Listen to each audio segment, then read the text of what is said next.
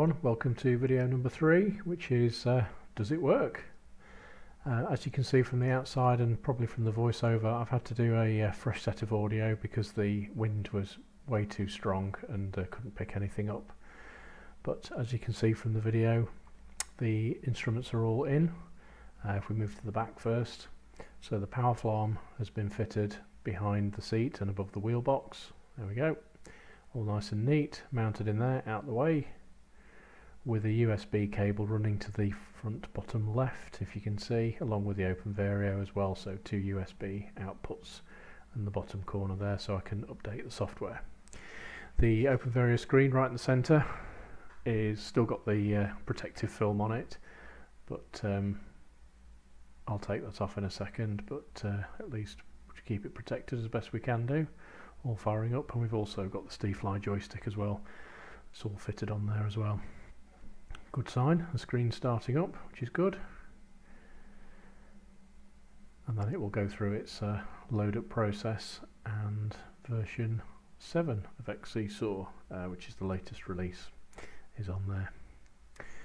So I'll put the altimeter immediately below, and then the radio below that, Airspeed Indicator to the left, and the LX Navigation ERA80 to the right, which I'll fire up in a second as well.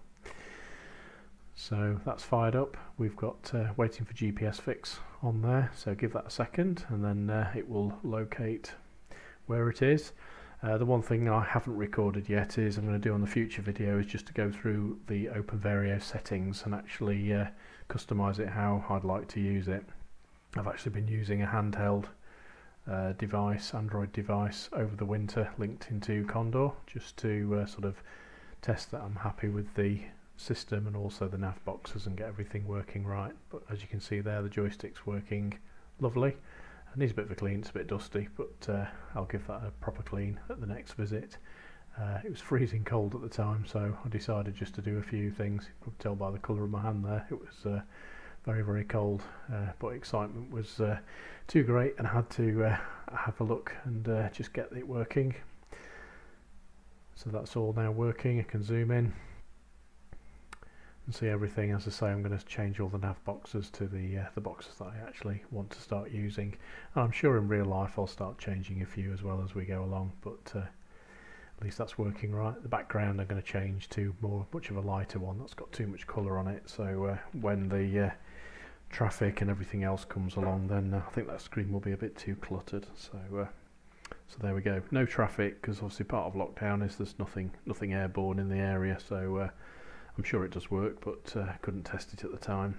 So the ERA is booting up as well, so that's a nice Vario there with the full electronic. That's also got IGC on it, and it will have FLARM display as well, so just setting the altitude, QNH.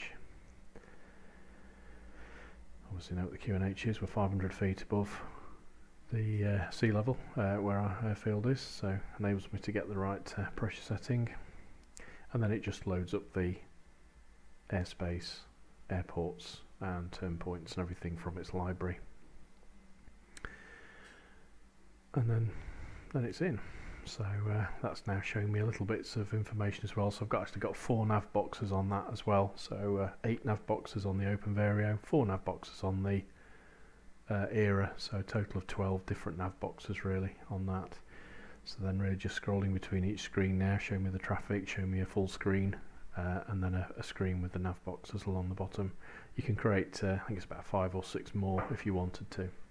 So moving on to the back. Done a great job of making it nice and neat in there, so everything's wired up nice and neatly, and shouldn't be any problems. Just need to locate the front antenna. So that's the glider so far, back in its trailer, and hopefully you've enjoyed the video. Consider subscribing if you haven't already, and thanks for your time. Thanks for watching. See you next time.